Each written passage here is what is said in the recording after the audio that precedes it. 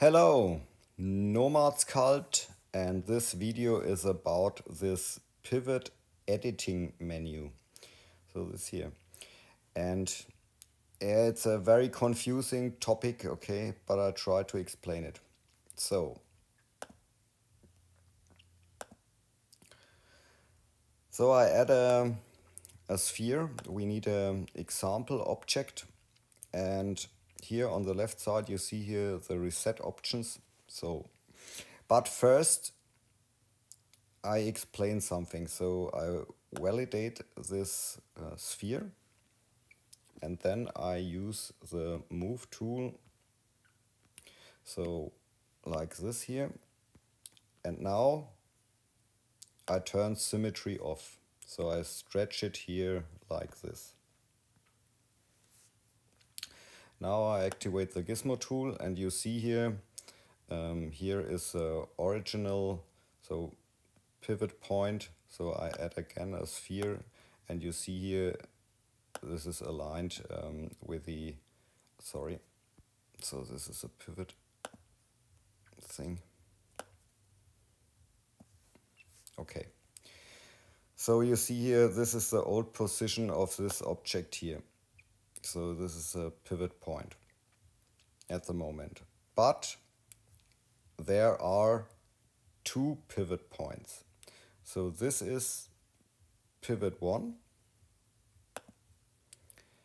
And here the center option is pivot 2. And this pivot is the midpoint of the whole mesh. So, and it changes. So when I move here the mesh a little bit and tap here again on center, then the pivot moves a little bit. So here to this position. And the other pivot point here stays at this position. So the object pivot point is here. So remember, two pivot points.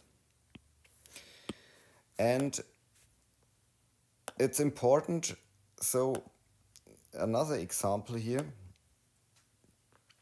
So this mesh here has different separate meshes. So you see here the eye mesh. So here is the pivot point of this mesh, and now I'm selecting here in the outliner all meshes here, and the eye mesh is highlighted.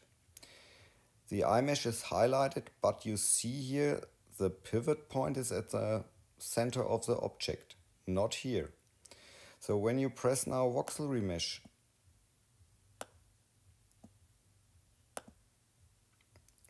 you see here your pivot point 1 is here, and the object pivot point is centered to the eye position.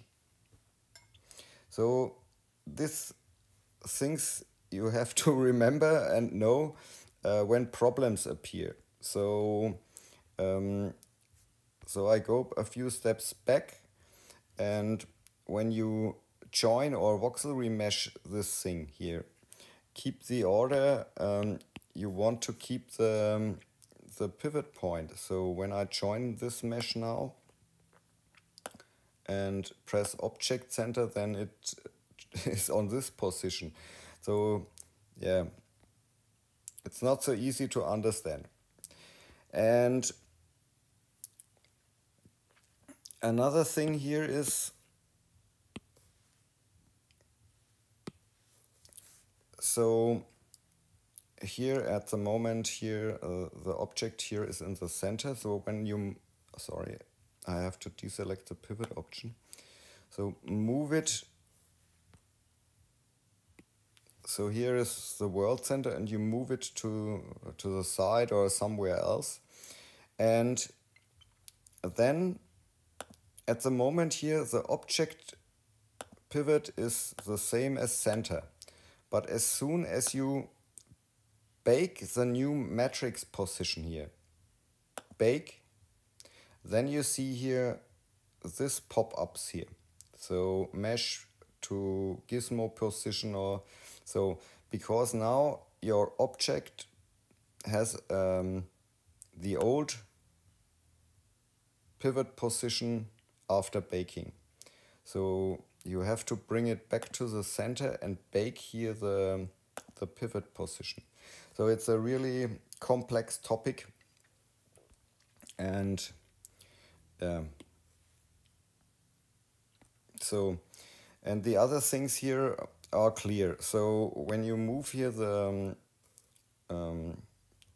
pivot, and maybe you rotate it, so the align means the pivot is aligned. When you press center, it moves it to the center position. So, but the rotation is kept. So, and the auto rotates everything back and brings it to the center position, and bottom to the bottom position. So, and the object position could be different. So here when you bake this here, then the center position is here, the object pivot is here, and yeah, that's it. I hope you get it. So I can't say more. Just have fun with sculpting. Ciao.